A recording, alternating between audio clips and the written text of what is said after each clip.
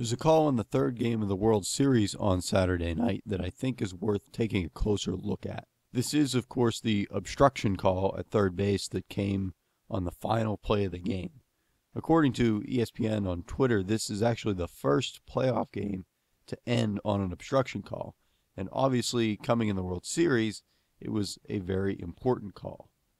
Now, having read the passage which defines which obstruction is, this seems to be about as close to a textbook case of obstruction that you will see.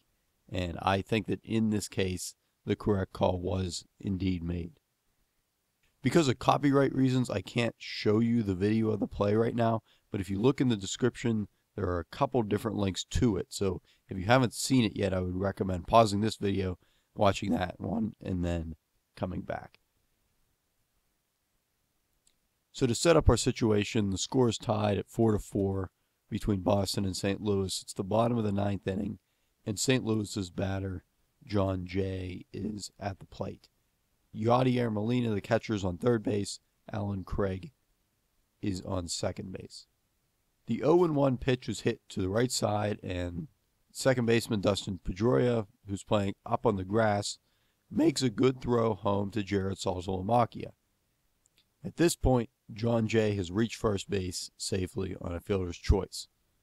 Saltalamacchia tags out Molina, who was coming home from third base, for the second out in the inning. He immediately throws the ball down to third base to Will Middlebrooks because he sees Alan Craig is not yet to third base. The throw is wide, and Middlebrooks dives in an attempt to catch the ball, but he's unsuccessful, and the ball rolls into left field. As Middlebrooks is diving, Craig is sliding into third base. They kind of dive and slide at the same moment.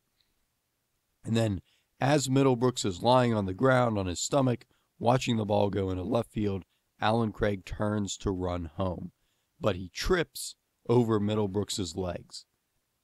Third base umpire Jim Joyce immediately points at the play when this happens. And as we'll see in the rule in a second, as soon as Jim Joyce, the umpire, calls obstruction, the ball is dead and the play is over right there. Obviously, in the mass confusion, the play continued. Craig was thrown out at home plate, and everyone within a 2-block radius that had facial hair ran onto the field to argue with the umpires. But that is ultimately irrelevant here. As soon as obstruction is called, the play is dead. But let's take a look at the rule to find out the exact definition. As the rule of definitions, rule number 2 defines obstruction as the act of a fielder who, while not in possession of the ball and not in the act of fielding the ball, impedes the progress of any runner. I can see some people arguing Middlebrooks actually raised his feet off the ground on purpose in an attempt to do just what happens, to tangle his legs up with Craig's. Whether this is done on purpose or not is irrelevant. There's nothing on intent in the rule.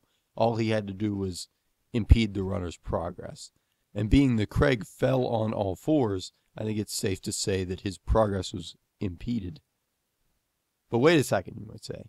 Who is it to say that Middlebrooks was not trying to get up to retrieve the ball? And would that not make him in the act of fielding the ball? Well, the next part of the definition tells us that no, he's not. It is entirely up to the judgment of the umpire as to whether the fielder is in the act of fielding the ball, says the rule. In addition, after a fielder has made an attempt to field a ball and missed, he can no longer be in the act of fielding the ball. And if that wasn't enough for you, it goes on even further to include an example, which is that if an infielder dives at a ground ball and the ball passes him and he continues to lie on the ground and delays the progress of the runner, which is pretty much exactly what happened, he has very likely obstructed the runner. So yes, it was technically a thrown ball rather than a hit ground ball, but this is about as close of a play as we're going to get to this example as we could get, as we could have.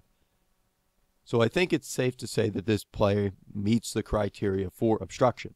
But what does that exactly mean? Well, as we jump to our next rule, it says that when obstruction occurs, the umpire should call or signal obstruction. And again, if you watch the play, the third base umpire does point right at Craig and Middlebrooks as Craig is tripping, or right after he tripped.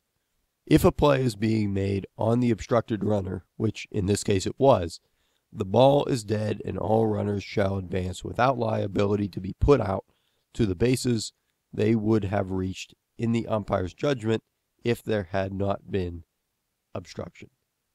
And it further clarifies in the next sentence that the obstructed runner shall be awarded at least one base beyond the base he had last legally touched before obstruction. So obviously in this case, he touched third base and then was obstructed on his way to home. So he is entitled to home plate. As far as scoring information goes, because Middlebrooks was called for obstruction, he is therefore charged with an error on the play, and Craig's advancement from third base to home plate is on the E5. Umpires are often criticized for blowing calls. However, as we've seen, this was not one of them. This is about as big of a situation as could have existed, being in the World Series, and the umpires were not only able to get the call right, but the call was made as soon as it happened in perfect accordance with the rules.